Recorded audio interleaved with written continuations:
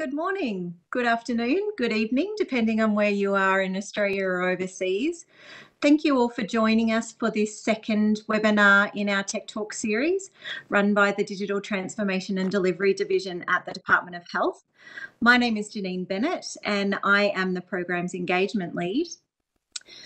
Today I join you from Canberra, Australia, the lands of the Ngunnawal people, who for over 20,000 years have been shaping the places we now know as Southern New South Wales and the ACT.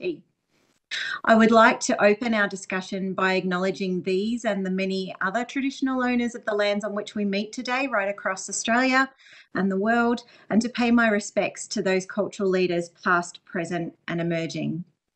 It is a pleasure to welcome you all from your offices and homes across Australia and overseas. I would especially like to welcome any Aboriginal and Torres Strait Islanders joining us today.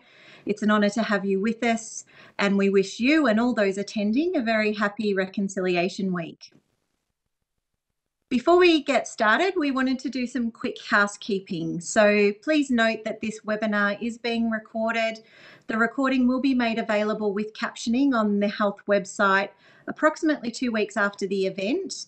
I might also just mention up front that it took us a little longer than 2 weeks after our first Tech Talk, but we've worked through the teething pains of our new web space on the health website, and we'll be able to get that new recording up as soon as the captioning is done.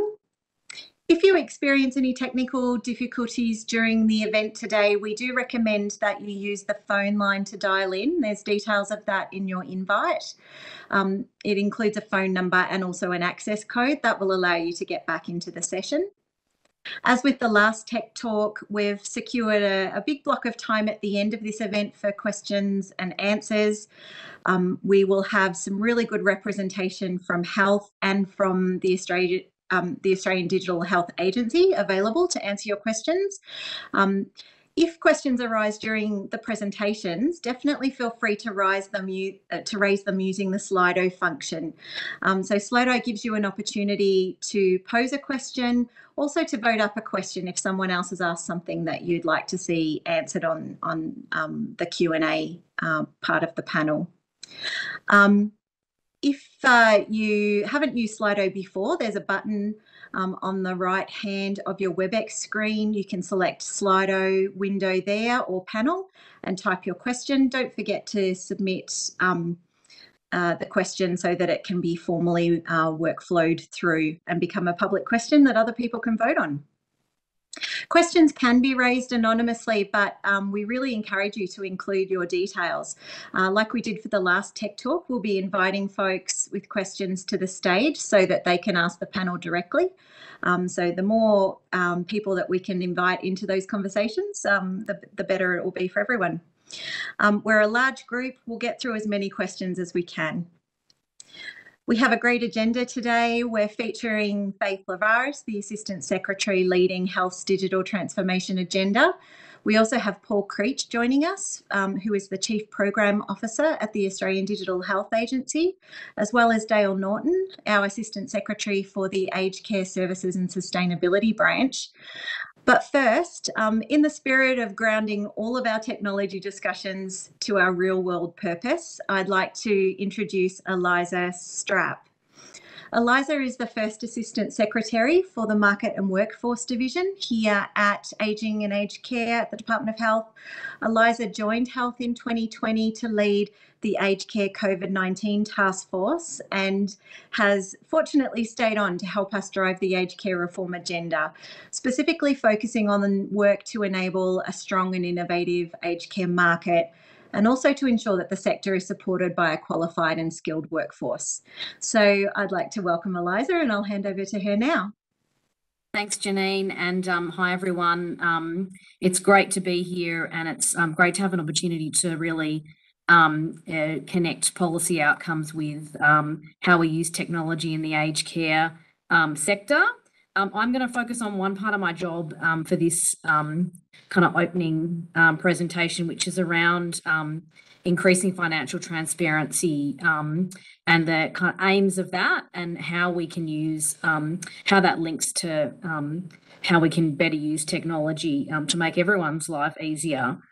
So a key message we heard through the Royal Commission and in our subsequent many engagements with older Australians is that consumers are expecting information should be available to them to ensure that they can make informed decisions about their care.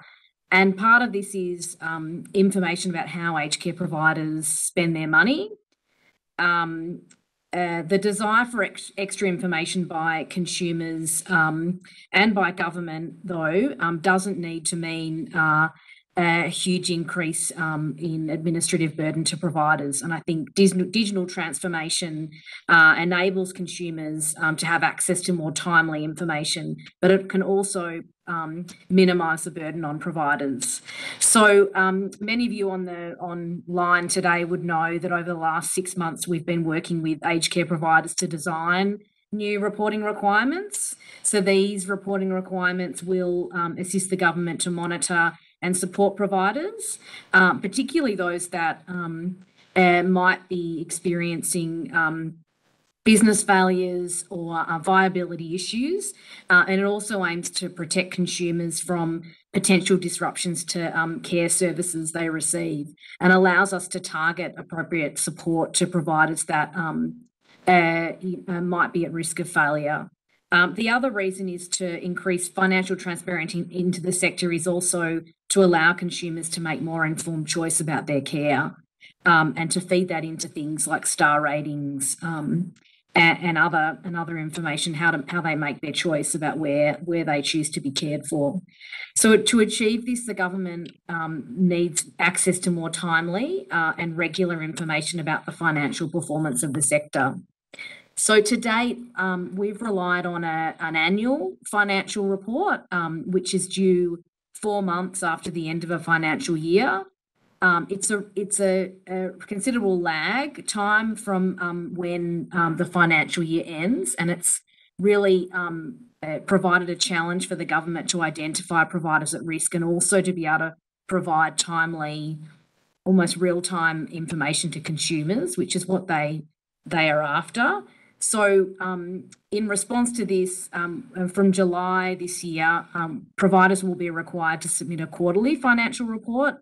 The first quarterly financial report's due on the 4th of November 2022. And this report will include a list of viability and prudential compliance related questions for both residential and home care providers. It will include a approved provider financial statement. It'll include care labour cost and hours reporting for residential care and home care providers. And it will also include a quarterly food and nutrition report. So bringing them all together, I know that's currently separate. So this information will be made public through a range of mechanisms that are designed to increase transparency and inform consumers.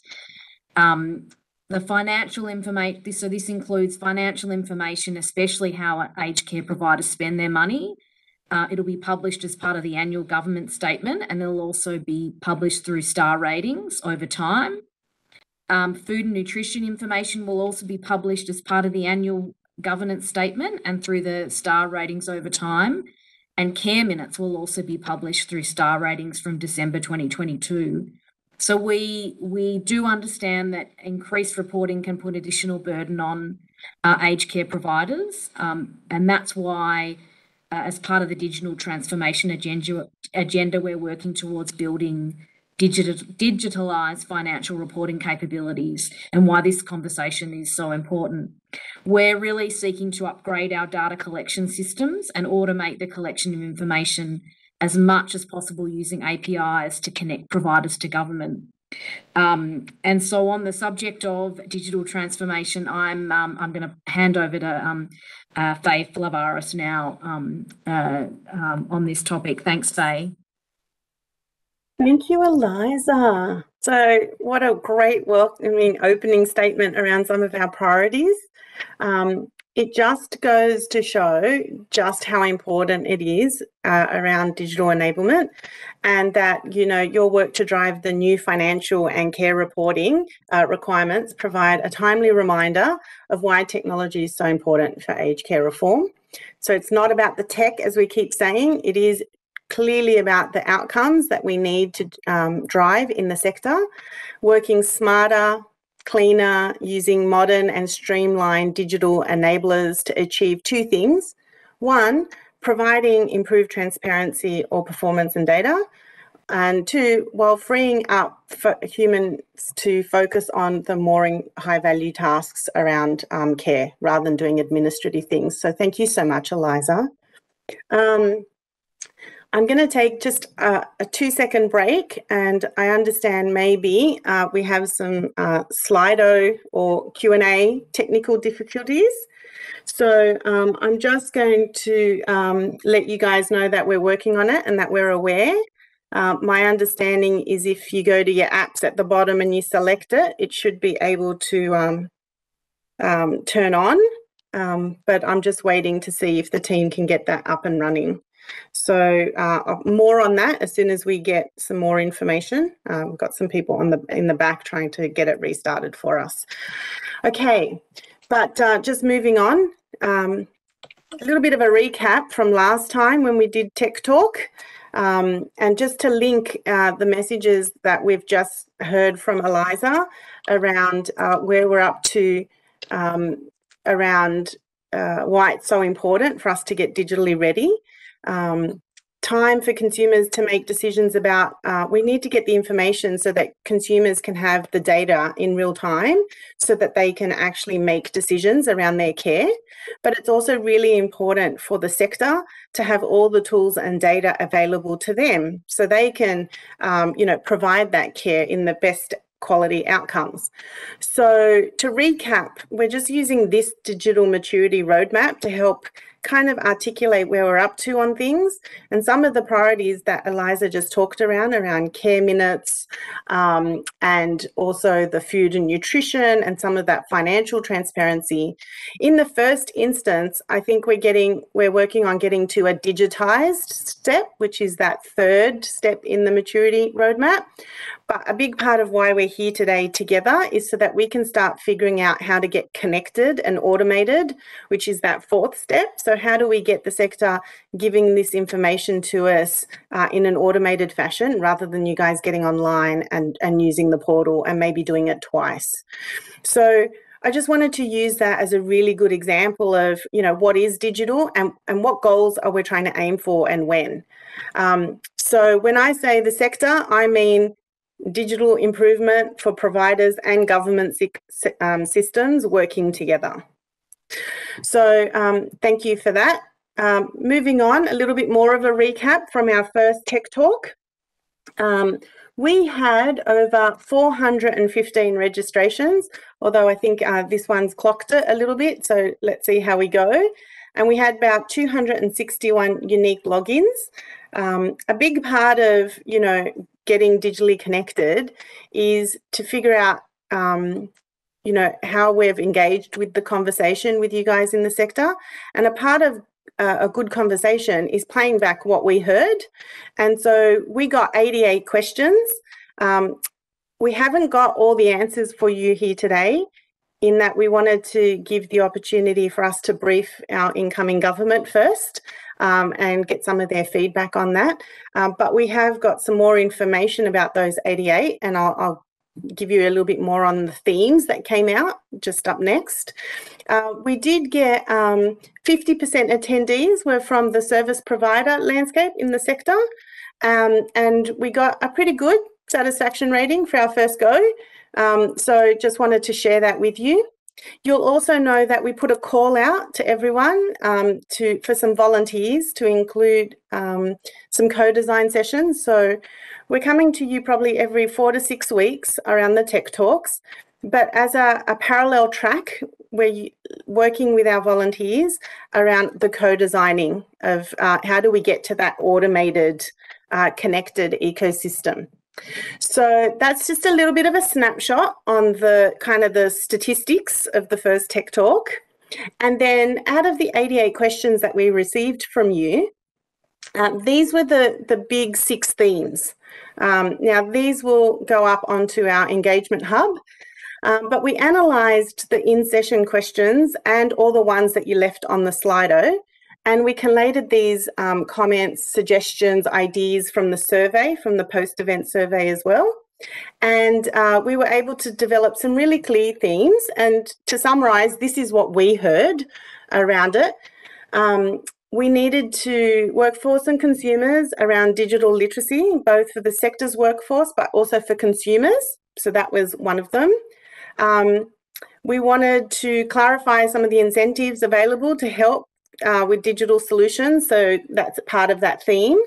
We saw lots of questions around data considerations. And so given that, we've highlighted that data will be one of our focus areas in the third Tech Talk that's coming. So we're working on getting you a deep dive on that. We saw lots of questions around privacy, consent and security data. So that's really important as we get connected on who has access to which data and when. Also, attendees asked for visibility of the value and that we're intending to deliver for providers and consumers. So that whole value chain visibility, I think, was really important. And as you can see, we've put our minds to documenting and understanding these themes and then using them to help drive what our next priorities are, and how we can then use this information to brief, our business, but also our new ministers when they join, or minister. So also very popular questions around being client-centred and how we get involved in the co-design. So the volunteers who we already met with last Friday, and I'll give you a little bit of a recap on what we talked about there. We've already started that co-design process. And as you can see, once our new minister is confirmed and briefed, then we'll provide all the questions and the details up on the engagement site. So for today, I'm going to focus on the last theme, being the co-design, because of our volunteers. So we did pull the call to action out there, and thank you to those who did volunteer. We say 25 plus volunteers, but I actually think we're about at 30 plus at the moment. So it was a lovely first introduction with them that we had last week. We had individual representation from all these different subsections of the sector. So service providers, peak bodies, ICT peak bodies. We had some software vendors. We had health representatives. We even had end user consumers. So you can see a very nice, lovely spectrum of people to help inform the co-design. We're looking for a strong response across the broad representation. We're probably missing one or two stakeholders that I think we would like to have more representation in, and we'll actively look to get some more people involved there. Next slide, please. On the agenda last week, when we met for our first co-design, we held that on the 27th of May. We did a bit of a welcome intro and a scene setting. We again set some business context for them, because nothing we do in tech alone, we always do to achieve a business outcome. We did a bit of a group exercise and scene setting around how to set ourselves up for success. And it was really important that we heard from the volunteers on how do they want to co-design with us, and some of our immediate priorities. Those immediate priorities, Dale will speak to a little bit later on in today's session. So just to keep everyone across it. So as we do the parallel track with our co-designers, volunteers, we will keep giving you a regular update. It's almost like your status update here to make sure that we keep everyone engaged. Next slide, please. A big part of the considerations with our volunteers, and I just want to share this, is that anything we publish in the co-design session will be made available to everyone. So you're not missing out if you weren't a volunteer in that sense. That information will be provided to everyone, but you may not be in that, specific design session. All of the names of the co-design volunteers will be published. We ask the attendees, we'll be recording them. their attendees. We won't be recording the session though. I think they're too technical, the workshops, to kind of record and put up on the Engagement Hub, but any documentation and a summary of all the outcomes will be published up to the Engagement Hub. We did talk about IP and that any input provided in those co-design sessions will not have IP applying to them. So, you know, it's free for them to, whatever ideas they put forward in the co-design is open to everyone. And it's all going to be public knowledge. So we'll be, you know, we're not explicitly asking them to sign NDAs or anything like that because it's an open co-design session. We did talk about fair and equitable access to all this information, and that's why we wanted to go in with these important considerations to make sure it was an open, transparent co-design cohort and that it was available to everyone. We did focus on digital enablement activities first. If I can ask for the next slide. So where to, like how are we going to focus on co-designing together? So essentially we did the April Tech Talk, number one, great. We asked for volunteers and we got them. Thank you so much. Those in late May, we closed the nominations. We did our first welcome meeting and we started to talk about how we were going to co-design together and what were some of the methodologies we were going to use around making sure that we were human-centered, that we were going to leverage some design thinking approaches, that we would try and look at problem spaces and test and learn with lean innovation, and then use that to help drive an agile delivery on things. So kind of wanted to just give you guys a little bit of a snapshot of that parallel track and the first bit of the co-design that we have done with everyone in the sector. I want to acknowledge the volunteers as it's not an insignificant amount of time that they're going to invest in time and thinking, and we at Health really want to thank them for joining us on this. So I think that's a bit of a recap for you of where we've been and what we did in the first Tech Talk, what we've done in the first co-design session.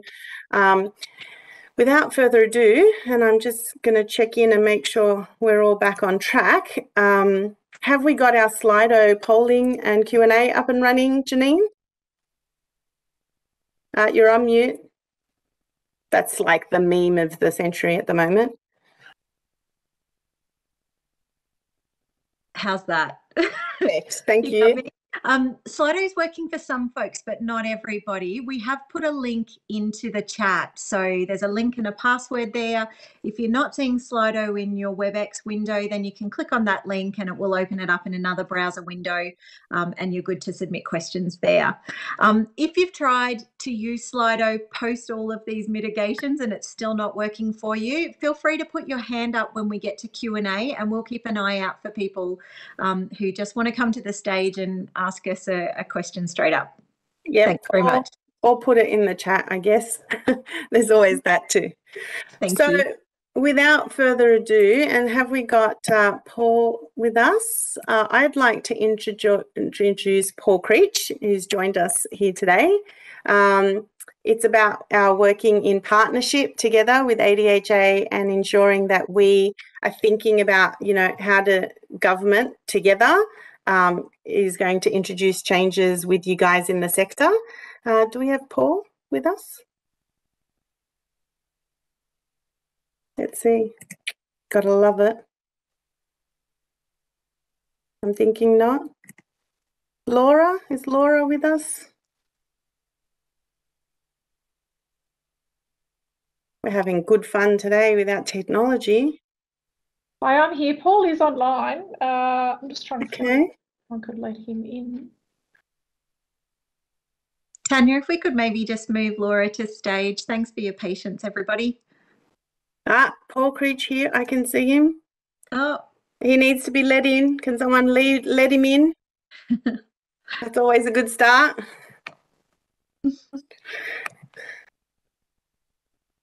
I'm going to go, hi, Paul. Love digital. When he's there, I'll drop off. No, it's all right. It's all good. Tanya, we let Paul in. At least you know we're keeping it real, folks. There he is. I've now seen him let in. Can we put him up on centre stage? How are you, Laura? I'm very well, thank you, Faye. Nice to see you again online, and very nice to have met you in person for the first time last week as well. I know. Laura and I met for the first time in IRL, in real life. So it was nice. We had a chat with some of our sector CIOs. Now we've got Paul there, but I can't see his video. Ah, there he is. Hello, how are you? I'm very well, thank you. Laura, you can stay on, please. It's good to know all that's involved, everyone that's involved. Faye, you can hear me, I take it? We can. Thumbs up from me. And listen, thank you for the invite, and hello to all. We live in an interesting world. I know there's an awful lot of people on this call, but I cannot see any of you, so I don't know who I'm talking to in reality. But for those of you who don't know me, my name's Paul Creech. I'm the Chief Program Officer with the Digital Health Agency, working on a program of work across the aged care sector in response to the Royal Commission, as an awful lot of people are. And Faye has asked me along today to talk a little bit in relation to not just the work that we're doing, but I guess a bit of a focus on how we want to work really closely with our broader health portfolio colleagues to sequence this work, as it's important that we work together to understand the pain points, the pressures that this is going to bring on everybody involved, and if we can better understand them, try to mitigate some of those risks. I suppose at the highest level, our focus at the moment probably goes to recommendation 68, which is the concept of access to clinical information in residents of aged care facilities. We want to enhance aged care participation in MHR and drive adoption to try and help with that seamless transition of information, especially transitioning care settings. And with respect to MHR registration, we're currently trying to understand the gaps and barriers in the adoption, how we can increase adoption and use, and how we can appropriately guide the MHR registration in aged care facilities. To that end, I suppose one of the things that we're really keen on, and we're doing this in a number of forums, we've got our own aged care advisory group, we're participating on a number of other aged care advisory groups, and we're seeking feedback from the National Council and others. We're keen to understand where the pain points are so we can look to work to mitigate, especially in the context of an oncoming government. Faye touched on this a little while ago. We will work through what that means for us as bureaucrats managing these programs. We're keen to understand from your perspective where you think our focus should be, and we can filter that into the mix. I won't say if I can move to the next slide, because it looks like we've already moved to the next slide. Thank you very much. I wanted to share this information. Some of it's already been out there, so some of you may have already seen this. But from our perspective, these are the partners that we're working with in the first instance to drive this work. A number of them you'll recognise. For those of you on the call from Aged Care Provider Land, you either work with them daily, you know them well, or you don't. But if you're thinking about where you want to go, this might give you some, I suppose, information or advice that can play into any decisions that you have to make. Purpose of the agency partnering with industry in this way is to drive that adoption and interaction that we talked about before. Building on what Faye said, we really want this to be a co-design piece. So not just the aged care advisory group that we've got in play, how we design, whether it be an aged care transfer summary or how the customer journey works in practice, but how we work with the software industry as well to build this in. So this is very much a moving feast. The vendors on the slide are currently working with the agency to become conformant, activate MHR, facilitate viewing, and have the capability to upload advanced care plans and an ACTS and other things. More than happy to take questions either in the Slido or separately. We will continue to have this conversation, but really what I wanted to do in the first instance is I suppose, flesh this out, give you as much information as I can as to where we are, and I suppose talk to you a little bit about our focus. The one last thing, Faye, that I will touch on, if that's okay, in addition to the co-design piece that we're trying to do with not just the software industry, but our aged care advisory group and others, is work with health on the sequencing, which I've touched on, but also the policy piece. So Eliza touched on the policy work before. I don't need to talk to this group about the significant amount of change that's happening across the sector in response to the Royal Commission and other things that are in play. From the legislation down, we're keen and we're trying very, very hard to be as connected as we can with our department colleagues in relation to that policy and legislation piece. Again, it goes to the sequencing. We can design the best, documents in the world when it comes to transfer summaries and all the rest of it. But how do we help you as providers make sure that we've got the right levers in place to put the information in to the tech that's designed to support you? How do we make sure that those things become seamless so it takes pressure off workforce, so it takes pressure off you? It's big, it's complicated. What we want is an open conversation. Faye, that's kind of all I had on my list in the first instance. If you're happy, I might stop there. I'll ask if Laura had anything she wanted to add specifically, and I'll throw back to you, Faye, as to where we want to go next. Laura? Nothing else to add. So thanks, Paul.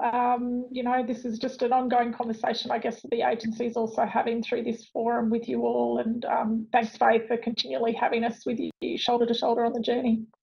Thank you. Yes, it's an onion layer of teaming. It's the social connection and the networking that we have to do in government, but also to the sector. There's a lot of moving parts, and there's a lot of people we've got to get a lot out the door priority wise, and we I know together in the portfolio are trying to come together so that we can do it in a coordinated fashion with the sector. So I thought, the Slido's just warming up. I think everyone's starting to put their questions in. Yes? There's a question in there from Jeanette Robinson in relation to all the panellists in relation to as a CHSP provider. I can't see all the questions, but I can see this one. I thought it might have been touching on this. As I said before, and I won't speak for Faye or anybody else in the Department of Health, there are a myriad of programs, as you know, in the aged care space, and respect some of the challenges that all the providers across all the settings or care types are facing. Our focus at the moment is on the response to the Royal Commission. As you'll be aware, we have that directional authority from government. I am keen, as is Laura and everybody in the agency, that as we work to understand the best requirement, I guess, for residential aged care and work with the residential aged care sector, we also understand what we might be able to lend to the home care and CHSP space post that, absolutely. As I said, our focus is residential aged care at the moment, but that isn't where we want to stop. That said, there's a number of processes that we go through, I suppose, to seek authority for what the next parts of those programs are, and with the new government, those processes will, in some ways, are still yet to be. Those discussions are still yet to be had. So I guess the answer I can give you at the moment in relation to CHSP, just from the agency perspective and the clinical conversation, is I am really keen to make sure we work with home care and other care setting providers to increase the level of maturity. Absolutely, our focus at the moment is on residential aged care, but we're keen to make sure we don't put things in place now that impede our ability to roll them out, or at least understand what those differences are, so we can make those arrangements as we go. I hope that helps. No, so I'm going to actually go one step further a little bit, Paul, because we try and mix it up. With this comes a risk that, our digital... so if we can get Jeanette Robinson, so Tanya, if we can get Jeanette Robinson on centre stage with us, and I'm going to repeat the question that Paul just answered. Is it safe to assume that as a CHSP provider, once the Support at Home program commences, that all of the key stages of the digital maturity framework will apply? So, Paul's just talked to the fact that we're starting with residential, like within ADHA. And then I think we've got Jeanette there. This is where, I freak all the audience out, right? Because we get them up on stage. So Jeanette's there. Hey, Jeanette, thank you. If we can get yourself off mute. And this is all goodness. Did we answer your question, or did you want some more clarification? No, I think that was great. And the reason why I asked it, working in sector support, the one thing that I am getting from all of the standalone CHSP providers that I'm sort of working with is very much around what of this is going to apply to them in the new world. And I guess, that people are feeling a little bit left out of the mix, because when you talk about an approved provider, that obviously doesn't currently relate to CHSP providers who are standalone. I guess it's just the conduit of what's coming. So how do they currently plan for 2023? And I think that's certainly sort of what I'm hearing from people. It's like, well, what do we do now? All of this other stuff is happening, but what do we do to prepare? So thank you for your response. Yeah. I might just add, it doesn't go to Commonwealth Home Support. I haven't had a conversation yet with Commonwealth Home Support Providers, but if there are any on the call that are interested in a conversation, I'd be more than happy to.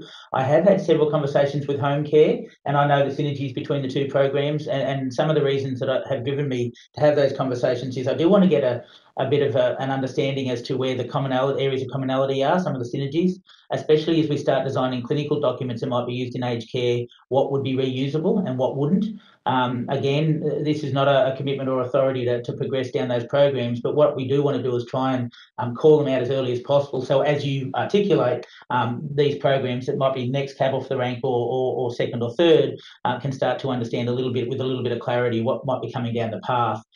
So I kind of, it's hard, it's complex, and I can't sit here and tell you exactly the way that it's going to play out.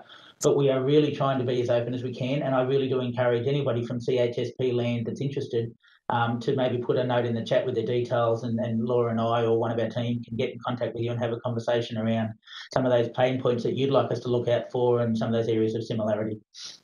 The other thing there, just for yourself, Jeanette, and others, there will be a post survey here where there's a bit of a free form. So absolutely, you know, any priority areas that you guys have questions around, please add them in there, and we synthesize all the information. It goes back to Paul and Laura as well.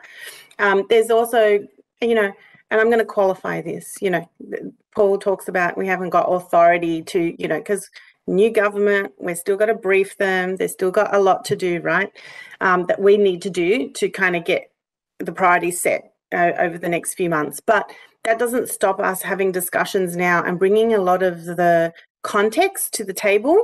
We may not have all the answers, but at least if we get your problem spaces or questions, then we can feed that in to the ideation of what some of those priorities could look like.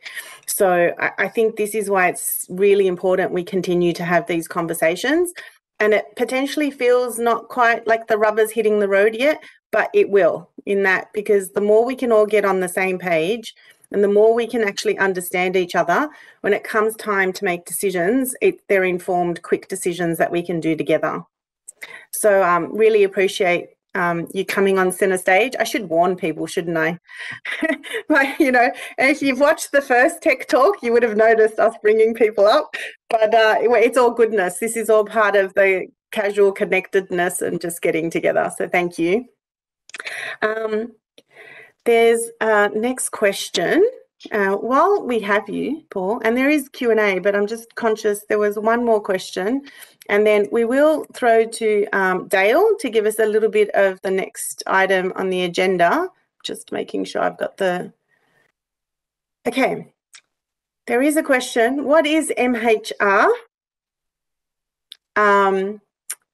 Paul, I think that one's for you. And I know we're actually kind of taking a step back. There's a lot of assumed acronyms along the way. And I should apologise. I try very, very hard not to use acronyms for that exact reason. I do apologise. Good. My health record. My health record. So when I talk about adoption and use, I'm talking about my health record. One of the things that you might, I guess, appreciate knowing in relation to the My Health Record or the sharing of clinical or health information more broadly, it'll probably come as no surprise, much like a lot of activity across governments and the health sector. The pandemic, COVID, has really driven usage in the My Health Record. We are starting from a different base at the moment. If you look at consumer demand or even clinician use in the My Health Record over the last 12 to 18 months, across some of the points has grown in the hundreds of percentage points. So we're really keen, I suppose, on the back of that to continue to drive that usage. We're seeing consumers now look for their own information. They're getting pathology reports quicker through MHR than they do direct from laboratories in some instances. So we're really keen to continue to drive that. And we see aged care as another really good opportunity for us to continue to roll that out. So MHR is My Health Record. It's not the only program in the digital health space. It's one of many.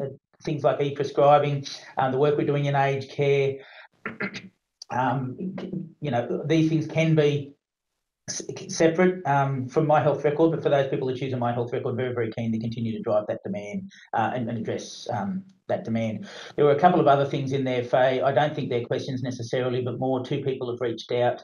And if you can provide us those details or the Secretary, we will absolutely take it on to talk to them. Thank you very much for the interest. I really appreciate it. Thanks, Paul. Now we're just going to move on to our next agenda, but you're hanging around for Q&A, right? I am, absolutely. Excellent. Because there's a lot more in there for you. I'm just looking at the Slido. I think we've warmed up on the Slido. Thanks, folks. So we'll get back to some of those. Just to give you a little bit more context of where we're all going to the community, we're going to be moving to Dale now around our digital transformation and a little bit of a playback on the co-design that we've done so far. So Dale, over to you. Thanks, Faye, and thanks everyone for joining us today. I just wanted to, as we start, I just wanted to just really reiterate the importance of we're talking about this human-centered design and really co-designing with you guys. If I could just go to the next slide. I think what we did, we shared this slide previously, which sort of shows, you know, there's clients, government, and providers, and we're trying to deep dive, I suppose, a little bit on providers, but it is important for us to, I suppose, from our perspective, just be really clear that, you know, everything we're doing is trying to improve the experience of the client and putting the client at the centre of all of our thinking. So if I think about it, you know, within the value chain, there's a number of actual players that play within that value chain, and providers being one of those key parts to enable that success as we move forward. What we're really trying to do, and Eliza set the tone at the start, is really look at ways of how can we now start to reduce some of those administrative burdens that potentially are impacting everyone across the sector. We're trying to streamline those interactions, particularly with the providers and the government. So anywhere where we can actually automate that transmission is going to make a big difference. Trying to reduce the duplicative reporting and just reducing any other sort of burden which does have an impact on the regulation and compliance standards. We're finding, you know, increased accuracy and consistency of the data by providing that automated transmission will make a very big impact as we move forward. I think, as we all know, that the aged care environment is extremely complex, and what we're not trying to do here is a whole bunch of brand new standards, etc. But what we are trying to do is acknowledge that you will have already some of those complexities, and what we're going to try and do is link things up a little bit to make it a little bit more streamlined and more user-friendly, if that makes sense, to be able to connect up with government next step. Next slide, sorry. Just as a bit of background again, what we have, we believe in transformation. We need to implement an approach that supports that effective data sharing, and data has come up a few times in the discussion today. Our enabling technologies we are looking at is to try and standardise where possible so it's simple and modern and contemporary. This sort of involves, I suppose, employing different sort of connection methods where possible. As I said, not one size fits all. So we have a set of standards and connections. For example, in our clinical space, we'll have different standards in payment space. What we are trying to do though is connect those together so that we can, I suppose, from a provider perspective, make better use of of your software that you already have that enables some of those back office and contingencies and efficiencies. In this slide, I suppose what we're trying to show is this is really very much phased approach. And what we're trying to do here is support the platform, and I want to talk about platform, people, process, and tech, so that with its main focus, which is around establishing governance. So when we do set up connections and whatnot, we can establish the platform, we can establish the governance, the interactions between the sector and government become more seamless. What's really important is actually agreeing the rollout strategy. So as we work together and extending the functionality as an ongoing focus. The implementation, as I said, is looking at a phased rollout. We're up until 2022. What we're really trying to do is prove the concept where we can connect and actually do something that's very automated to assist. Post 2022 will be dependent on where the new government will want to continue. But for us, it's all about trying to make sure we've got a really strong platform that we can actually build and grow from. What we're looking at is more in that alpha, that when we talk about the sort of, we're moving into more that release delivery phase, which is that co-design, getting ready to sort of get all the requirements, understand the use cases, which is really important. Engagement with looking at our engagement journeys, agree on the sort of the strategy, which comes out a lot. What is that sort of engagement strategy? And looking, as I said, everyone's talked about very much the importance of that co-design, co-development type approach. If I can just go to the last slide I've got here. It's important also that we've started that co-design process, and one of the things that really came out of that co-design process was really what is true co-design and actually working together. Now, I think what we are we're now moving away from sort of industry partner workshops to more sector partner workshops. And there's been this is the sort of key feedback that came back as part of our first co-design session, which was really around how do you want to work with us, what works, what doesn't, and Faye touched a little bit on that.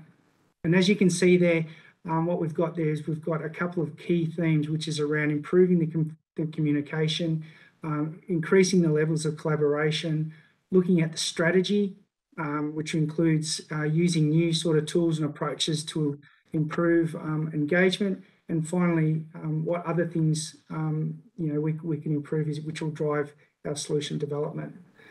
So the feedback that we continue to get through those processes is really critical. It goes towards us, as I said, starting to move towards that sort of more automated approach with the way we work between government and the provider sector. So thanks for your time.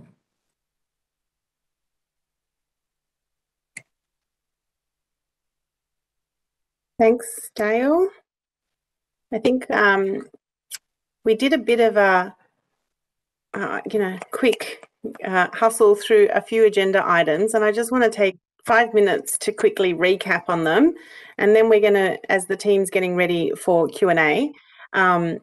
So if I think about what did we touch today, just to make sure that we're all on the same page, we did a bit of a deep dive on aged care market and workforce with Eliza. Unfortunately, Eliza needed to go, but we do have Jason Fraser with us to help us in Q&A on anything business related. I gave you a bit of a progress update. So where did we come from? How did we go with Tech Talk 1? And what did we hear from you? What was the parallel stream around co-design? And Dale's just gone through and given you a bit of a rundown on some of the themes that came out of that and how people want to collaborate with us. The working in partnership with Paul and ADHA and the team, Laura. So fantastic. And we're really only touching the surface on some of this stuff. And it's really important that we, come together and work with you in the sector on it. There's a myriad of questions that we can go through now together. And of course, then the transformation focus. So how do we get ready to be connected? Like, how do we set up some of that technical platform piece? How do we get our certification process up and running so that we can connect the different vendors and facilities and providers together? And so that real technical piece is happening in the co-design and setting up our business to government gateways with ADHA and Department of Health. So kind of some of it where the rubber hits the road a bit. So over to the Q&A piece now. So I'm hoping you guys have liked the snippets of information that we had to share with you since the last time we spoke about things. We've got two kind of areas for questions now. I'm going to see if we can get Peter DeRita up on centre stage. That's one of the questions that's on the chat. And then at the same time, if we can look at the Slido and maybe we, start to get George Margelis ready as well. So that's a little bit of effort for Tanya, our director coordinator in the background. While we're waiting for them to get up on centre stage, I'll start with Peter's. Faye, can I just quickly interject? I just Sure. wanted to give Jason and Laura a chance to introduce themselves. Oh, perfect. Since Thank we're you. inviting them to the stage. So we might hand over to Jason first. And if you can just tell us about your role, Jason, that'd be great. Thanks, Janine. Jason Fraser, I'm Assistant Secretary of the ICT Strategy and Business Assurance branch. We're working in the Reform Implementation Division and looking forward to answering all your questions today. Thanks, Janine. Thanks, Jason. How about you, Laura? Yeah, We've seen you hi. before. Yes, I was along for the first Digital Tech Talk as well. So Laura Toyne, working in the program delivery branch in the Australian Digital Health Agency, with responsibility for a range of programs, including sort of the delivery on the aged care aspects as well. Great. Well, welcome. So we have Laura and Jason joining Faye, Paul and Dale to the stage, and we're ready to put you guys in the hot seat. So my understanding is that we're just queuing up some folks. So I might just really quickly direct a question to Paul. What is an aged care transfer summary? Thank you, and great question. If I said ACTS before, again, I'll apologise for using acronyms. So an aged care transfer summary is a document that we're developing at the moment that will be a summary of important clinical information that will travel with an aged care resident as they transition between care types. So if you've got a resident in aged care that has to be taken to emergency, the aged care transfer summary will be the document that supports that transition, much like I would say a discharge summary from hospitals that operates in the digital health space or the My Health Record space at the moment. Great. Thanks, Paul. And having listened to a couple of the ADHA presentations recently, I know how important that transfer of information is in setting the context of care for incoming residents and patients. So yeah, really, really great initiative there. While we get George McAllis to the stage, I will ask an anonymous question. This one's for you, Faye. Will you be extending this to providers who currently have their own systems and capability to work with APIs? We don't want to purchase a vendor system. So I'm guessing that this might be the provider management system.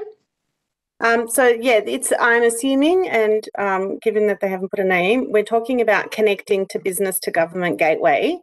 At the end of the day, we're not going to force people to go and use a third-party software provider or vendor. If you have your own IT system in-house, you can absolutely, get certified and go through the process and connect directly. It's about opening up the channels and leveraging and creating a solution that's available to everyone. So I know sort of the big end to town have their own IT shops, and great, they can absolutely connect to us. Kind of in the middle, if you guys are leveraging software vendors, then yes, you guys can look to leverage them as they get connected. I'm hoping that answered the question. If not, kind of write a bit more in the Q&A for us. And then over to George. George, you had a question for us. Yeah, hi everyone. So George Margelis from the Aged Care Industry Information Technology Council. First of all, look, congratulations, like having been involved in health for 30 years, having these tech talks before the fact rather than after the fact is a real breath of fresh air. So we really appreciate that. I'm down here at the Digital Health Festival in Melbourne with about 2,000 other people, and aged care is a major topic, and Amanda mentioned it today in her keynote. One of the key issues is that the more data we can get into My Health Record, the more usable it'll be both in aged care and healthcare. So it really is that how do we drive that clinicians to upload more data? Do we facilitate that through simple APIs or other ways? Or is it a cultural change we need to instigate to get more data into My Health Record? Because it's a classical network effect. The more data you have in there, the more valuable it is for people to continue to access it and use it. And you get that steamrolling effect where ultimately it becomes a single source of truth. Any comments? Go, Paul. You're waiting. Over to you, Paul. George, thank you. And listen, I love how passionate you are about this subject, as am I, and it's one of the reasons that I guess I tried to provide a little bit of context about what we've seen in the digital health space over the last 18 months, 2 years, 2.5 years. You're right, the more that's in there, the more useful it becomes, and that's exactly kind of the tenet that we're looking to drive.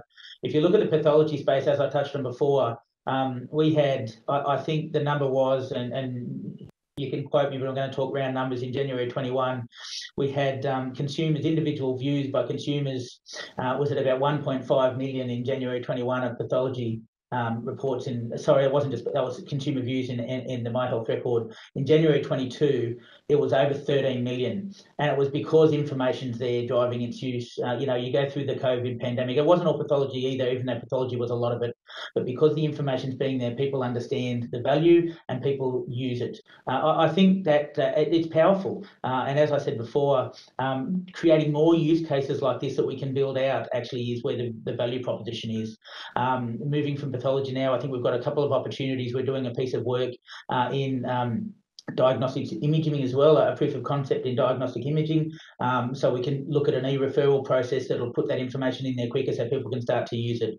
The agency is looking at an in-house app to not only, in parallel with doing the work to try and make sure the information's in the My Health record, if we can put access to that information in the palm of people's hands so they've got it whenever they need it, wherever they are, it becomes a really powerful tool. And I just see aged care as another segment of this conversation where if we can get the information in there, it can really start to support people in their lives better than it does at the moment. So I agree, George. I think we've got a lot of work to do. It's come along, though. We've come a long way. I know it's probably taken longer than people would have liked, and by people I mean inside the agency especially. But it is coming along, and it's coming along quite well, especially through the pandemic.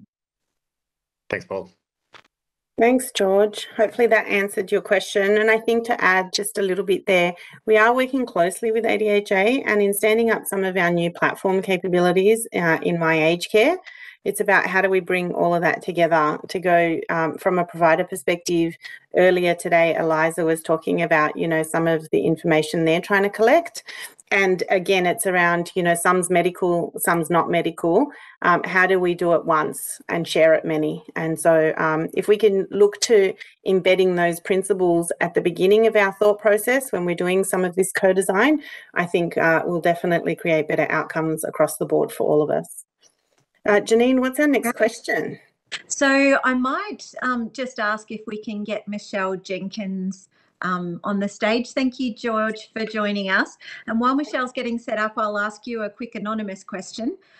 Would today's presentation touch on the home care side of aged care service?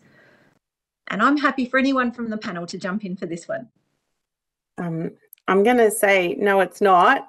We specifically haven't touched on any of it today, simply because it's one of the priorities that need to be briefed from our incoming government. Today was a bit of a recap of where we've come from, like Tech Talk 1 and the first co-design session. From a business context, we went to with Eliza from the market and workforce area. So that was the deep dive today. I'm thinking of today's feedback. Support at home is a hot topic. So maybe we earmark that for the next Tech Talks, topic area from a business perspective to give you some more information on that. But thank you for asking the question, because it really helps us to help prioritise, what topic areas to touch and when. Yeah, that sounds great. We'll be sure to get something on that for the next Tech Talk. Michelle, welcome to the stage. I'm happy for you to go ahead and ask your question. I can't actually see the question, but I know the gist of what I wrote. So it seems to me that in doing all this, and don't get me wrong, I think digitisation is definitely the way forward, but it almost seems to me like we're doing this back to front. We're starting with residential care and its interface into the health system, where for me, we should be starting with CHSP, because that's the first port of call for an older person when they need support. Then we go to home care, then we go to resi care. And the whole point of the new health system or aged care system is to try and keep people at home for longer. So if we were starting with that process and collecting information, then it would help us to be able to inform what services we need to provide and how we deliver those services in the future, using that evidence to redesign, co-design, however you want to call it, the services and the offerings that we're provided to consumers. And so it seems to me that we always go to resi first, but there's a hell of a lot of work gets done out in community, and it's a much bigger population than what we have in residential care. So why do we go there first and start that and not start it at the beginning of the chain? Let's start with what we can do to change things in community now, help providers to be able to do that. Then we can work through the chain, keeping people out of residential care for longer. Thanks, Michelle, for that. And I think you've actually summarised it really well. And you're not actually the first to have communicated some of this. I know I've had discussions with other people in the sector. So I thank you for that. Why did we start with residential aged care facility? Because I guess that's where the reform went, and that's where the priority was from last government. Acknowledge what you're saying, and we'll take that information back and, you know, make sure we brief our business and our incoming government. Irrespective, and I think there's an opportunity for us to actually solution more generically the ecosystem in exactly how you just explained it, around what's the value chain from when you can support someone in the home through to, you know, they might have a fall, they go into, you know, a hospital, they come back to the home at home, and then over time maybe they move into a residential aged care facility. And for me, about digital readiness is about taking a step back and looking at that journey at a sort of high level, so that when we start to pick and choose problem spaces and priorities, we can actually solution them together in the context of what we know the end state to look like. What you just said, if we take that, and you know, it's recorded, we might actually do that with your permission, and kind of summarize it as if that's the North Star, if that's the goal of the end state, it's not a perfect world. We don't get to start from the beginning and work our way through progressively. As we start to identify pain points that we want to address, like low-hanging fruit that we want to fix, we do that in the context of the whole of what the North Star looks like. So hopefully, you know, I hear you. It's not something I can actually say, yep, we're going to rearrange it all. It's not my decision or anyone here, but we'll take the feedback. But I think it's important we use that information when we're working together anyway to solution as a whole. Does anyone else want to add anything there? Paul, Jason? Thanks, Faye. I said it before, so I'll be covering old ground, but everything that you just said, I agree with. There's two questions here, though. One's an overarching policy question, which seems to go to the comments that's being fed through, and it's the right question to ask. I have no issue with the question. It comes down to us for authority, especially in the Digital Health Agency and the work we're doing. We've got whilst it's a big program of work for us, it's a reasonably small program of work in the context of all of the recommendations for the Royal Commission. There's a lot of work happening. It's you know, it's a myriad of activity. It's quite staggering, the amount of work that's happening. But in relation to the setting which we're starting in, we're kind of operating in an authorised environment. We've been given our marching orders. What I'm trying to do, and what I'm really keen to do, which is why I've had a number of conversations with home care providers, is how do we understand the broader environment and build towards, so we don't have to replicate, duplicate, or end up with technical debt. I'm keen to understand that broader piece. I can't give you the answer that you want, but I actually think you're asking more of a policy question than the piece of work we're doing in relation to our part of responding to the Royal Commission. But it is an ongoing conversation, and Faye's right, that is a discussion we have to have with government, and we'll be looking to push for answers to those questions as well. Because it has to come, and the sequencing is the question that you're asking. For me, it's how do we understand the broader environment and not build anything that gets in our road. That's what I'm trying to do. Great. Anybody have anything else they wanted to add to that one? No? Okay, we'll keep moving. So Mike T has a popular question. Thanks, Michelle. Thanks, Michelle. Mike T has a popular question, so we'll queue him up. But just while we're waiting on Mike, I've got a question for Jason. What is the Department of Health's current aged care digital strategy? That's a great question. So the Royal Commission made recommendation 109, which went to an ICT strategy for aged care. We are working on developing a digital strategy with Faye and her team within the department. We've done some early work thinking about what a digital strategy should do, what it should include. We haven't commenced any engagement or consultation activities to date. We've been held back a little bit with Caretaker, and I'm sure everyone on the line can appreciate, we have an incoming government. We have been working hard on developing incoming government briefs. We very much look forward to briefing a new minister when they're announced. It could be any minute now. And so we will be working through that strategy over the next couple of months, and we'll be reaching out through this forum and others and asking for stakeholders to cooperate with us, help us build and develop that strategy, and build a kind of digital vision for aged care out to 2030. So we're very much looking forward to this work, and looking forward to working with everyone on the line. And we will have much more to say with opportunities for collaboration and input into that digital strategy. So watch this space. Thanks, Janine. Thanks, Jason. Okay, Mike, welcome. Thank you. Yeah, my question was around, I had a look at some of the industry partners that were involved, and a lot of them relate to what we do with the data once it's already collected and going through the system. And I was wondering if there's any engagement going on with people who are starting to develop products and solutions that are gathering data about people. So there's a lot of smart home technologies that are out at the moment. There's wearables that are gathering health metrics. So a part of the digital transformation, I would have thought that sort of a foundational piece is having that data all the way from its source and flowing through the systems. I just wondered, is that part of what you're looking at? Yes, and I might answer that just to give you a little bit more context of the information we've presented today. That list of providers that you saw halfway through the presentation today were actually the ones that are developing with ADHA, and Laura and Paul can give you a little bit more info there.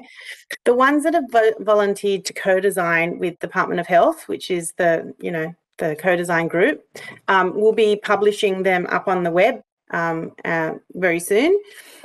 You are correct. There's kind of two or three swim lanes happening in parallel, because to be honest, we can't afford to do this all sequentially, right? So we're just trying to collate all the information and let you know what's going on and where. So we do need to double down on medical, health data with My Health Record and all the work that our partner agency are doing there. In the co-design sessions that we're doing more broadly in the Department of Health, a lot of that is just to get ready digitally for a variety of APIs. And yes, when it comes to actually reporting on the care minutes or the financial transparency or, what they're eating or, whatever those new initiatives are, I agree with you. I think there's definitely an opportunity to create APIs that are more connected to the IoT devices. So happy for people to kind of put their hands up with that as the initiatives come down the pipeline. A big part of that is going to be what we're prioritising and when, and how do we solve for that. And if you recall earlier in the discussion, I talked about design thinking, which is looking at the problem space and actually understanding what are the different ways we can solve for that. We did the lean experimentation in the middle, and I think that's where we could absolutely start to look at ways of using barcodes on clothes or plates to measure like the weight of the food, to go, have they eaten what they should have eaten. Like there's a myriad of opportunities on how we solve for some of this, which is a slightly different way of collecting data. But we're not there yet. We have to set up the tech foundations. So and I think that's why we're trying to prioritize this to get up and running whilst we're solving on the business outcomes and use cases we want to focus on. Thanks. Anyone else want to add there? No? It's Paul. Mike, it's a really good question. There's an awful lot of conversations happening in this space. We've met with a number of different organisations that, both, in Australia, overseas, provide things like virtual wards and all the rest of it. Like there's a stack of work happening in this space across a range. In the first instance, in response to the Royal Commission, as I've said a number of times today, what we put up on the screen there are those partners who have declared an interest in working with us quickly to use what exists. to try and get the information in there as quickly as we can to support the people that need it. Does other work need to happen to get that goes to the point you're talking about? Absolutely. It becomes a digital maturity conversation, evolution conversation to a point. As we work through this, how much can we do at once? How much do we bite off? But yes, please know. And I'm more than, again, a little bit like the CHSP, the Commonwealth Home Support. I shouldn't say acronyms, should I? The Commonwealth Home Support Program. Anybody that's interested in talking to us about what it means for them, so we can keep that in mind as we build out. I'd also be interested in those as well. I've had several in the last few weeks. More than interested in have those conversations about how that might look for us in our planning and development. It's a very, very large chessboard, and I don't for a minute think that I can see it all. I'm more than happy to be guided by those who see things that I don't. Thanks very much, Mike. Thanks, Paul. Thanks, Faye. Yeah, thank you. It really is exciting to start thinking about the type of technology journeys we can go on in the future, and building that strong foundational capability will give us a launching pad for the years to come, which is so important. So we have a hand up in the audience from Bev Brooker, and so we're just going to bring Bev to stage. But in the meantime, a quick question. Is the co-design volunteer group closed for new volunteers? Faye, Dale, somebody want to jump in on that one? That's a hard one. Dale? Officially, yes. Officially, yes. But if you want to send an email to the Digital Transformation Office, if you're one of the subset that we haven't got covered, so there's a set of providers that we need to get good coverage, then yes, we'd like to hear from you. So send your request in and we'll see what we can do. No promises, but you know. We'll put that email address up on screen before we close today, and it will also be in the survey email that goes out to you. Yeah. Great. Bev, thanks for joining us. Hi, thanks. I'd just like to know how the My Aged Care fits into this work. We are a CHSP provider, so certainly interested in this area. My Aged Care is, if you remember that digital maturity piece, it is that third step, which is you go into your portal and you put some stuff in.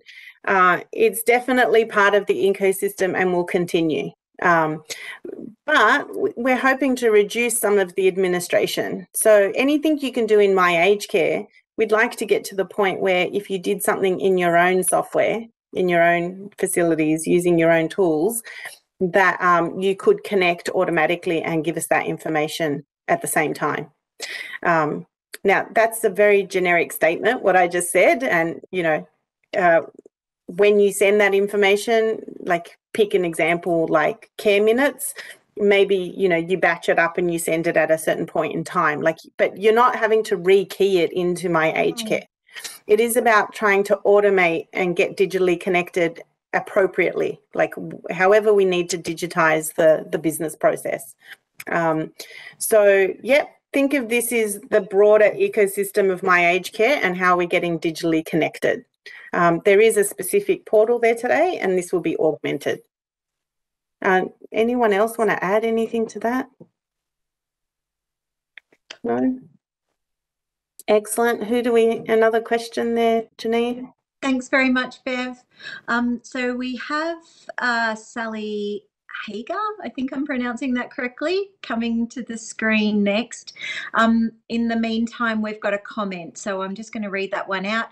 System should be seamless, single point of assessment through community through to RACFs. So that's a good one for our design folks to note. The next question, what interoperability standards are you looking at using? Is FHIR being considered for health data exchange? This might be another one for Faye or Dale. I'm happy to take this one, Faye. This is more ADHA. This is the bread and butter. Over to you.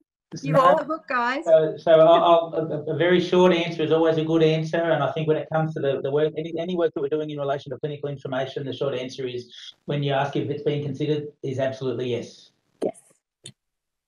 And we in the Department of Health are actually absolutely backing that, because we want one standard when it comes to your clinical interoperability standards. And so we definitely align to that.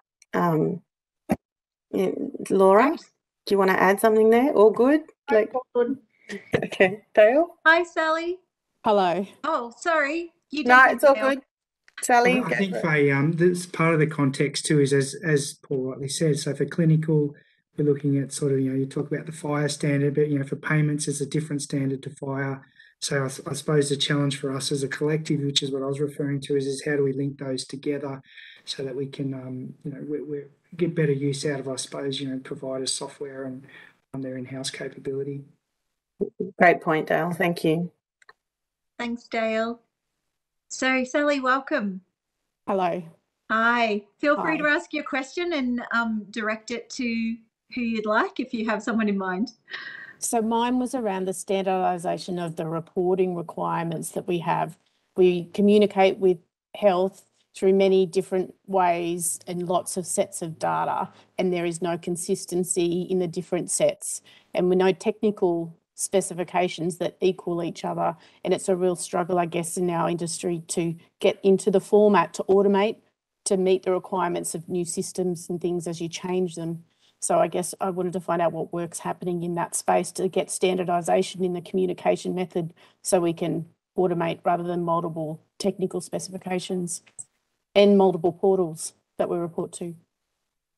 Yes, I think also, Sally, I was just looking, were you also the one that referenced that you're doing it many times, many different ways for the different? I think it was Chong Yi. Chong started with that. And so, so thank you. It's actually a really insightful question. And it's one that we did raise up to go as providers. There's 60% overlap in my aged care, like aged care providers to disability care and veterans, and you've got different portals for different purposes. So when you want to get paid, Services Australia has their portal for payments and so forth. It's definitely been raised last year. And we have started developing a provider management system for data tracking and quality purposes. And we are looking to ask and brief government on what the next steps are about how can we bring some of that together. Jason, did you want to add anything there at all? No, I think you've captured it, Faye. Okay, but it is an insight that we're aware of, Sally, and that we are actively discussing internally around how do we synthesize some of that and bring it together. We're all shaking in our boots about support at home. How are we going to get paid? Yes, so that one there, they haven't had any authority yet. They're in the consultation phase. So the business is definitely consulting out there. Hopefully you've been to some of those sessions. I think there's more discussion to be had with the sector. Yeah. What happens is you come up with a way that you want us to give you another set of data when we're changing programs, but we find out when it's time to start getting money rather than in time to make a change to support it. Understand, and that's why we're talking now, right? So hopefully this is a way of getting early discussion and designing together. We're in this, I've got to be honest with you, we're in this awkward stage of between governments and we really can't tell you a lot. I'm being really open with you guys on it. So we just need to wait, and if we're lucky, by the end of the day, we'll know who our minister is. And, then we'll need a bit of time to brief them on that. I'm fingers crossed the next Tech Talk will be able to give you a little bit more insight on the specific policy initiatives that we can then use to help prioritise some of these standards and the discussions on how we bring it all together. No worries. Thanks so much. I appreciate your time. Thanks, Sally. Thanks, Sally. Much appreciated. Just a reminder too that we do really try and work closely with business as we develop the agendas for the Tech Talk. So if there are particular areas of the business that that you want to deep dive into, then we can get those First Assistant Secretaries along and have them speak to it. So the next person we're inviting to the stage is Natasha. in the meantime, I'll very quickly just sling a question at Jason. So, is a projected outcome that nurses will not be tied up with documentation as they currently are? I think if we're here for any reason whatsoever, any single reason, it's to ensure that the maximum amount of time is dedicated to providing meaningful care to senior Australians. And if I guess that's the main aim of digitally enabling the sector, is to make sure that the workforce isn't tied up with administration unnecessarily. I think there's a related question too around workforce digital literacy, and we've been thinking a lot about that. So it's all well and good to have the tech, but if the workforce isn't able to use it or hasn't been trained to use it, then that's also causes difficulty. So as part of the digital strategy, that's been something that we've been thinking about too.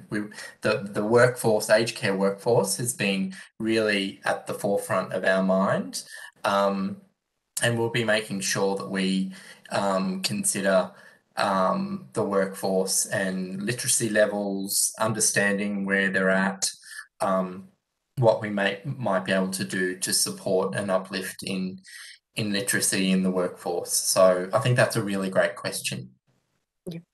Great, Jason. That's really good to hear. That was definitely one of the themes that came out of the survey responses to the first Tech Talk, was the importance of that digital literacy for the workforce primarily, but also for consumers. So that's great to hear. We have Natasha joining us on stage. Natasha, take it away. I'm not sure. We don't have video for you, so we might just have audio.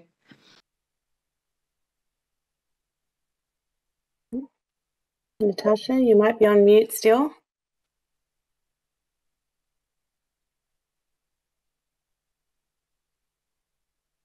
No. We're just waiting on Natasha. So in the meantime, I'll throw to an anonymous question. So this one is for Paul. Where are we at regards to having a legal electronic medication chart that acts like a prescription for the pharmacy, especially important for controlled drugs? Yeah, I can probably talk to that, Paul.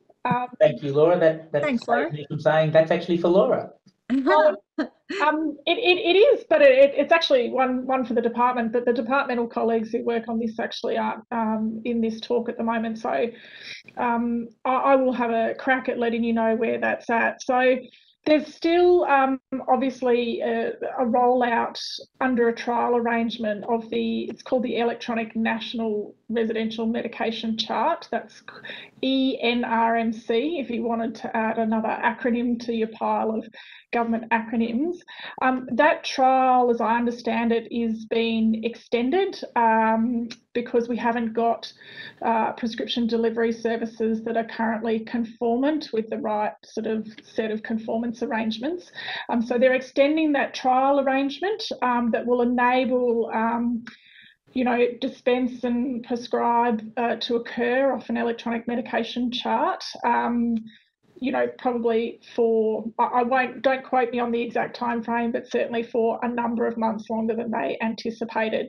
And so there'll be software that will be listed as being conformant for that sort of transitional piece while we wait for the EP, the electronic prescribing ecosystem, to catch up in broad terms. And so that will be available. I think we can also take the remainder of that question sort of back on notice and just make sure that our departmental colleagues in the medicine sector have the opportunity to answer that one as well. But those products will be available and be able to be used in that trial arrangement ongoing. Thanks very much, Laura. While I have you there, there's another question for you. If a provider needs education help to access My Healthcare records, is there support available through the agency? Yeah, absolutely. We have a team of people that can assist with that. I'm happy to send a link out if I can get time to get a link. I'll put it in the chat. But we do have people in the agency that can help vendors and others become conformant with My Health Record. Great, thanks so much. Nicole, welcome to the stage. Happy to have you. Go ahead and ask your question.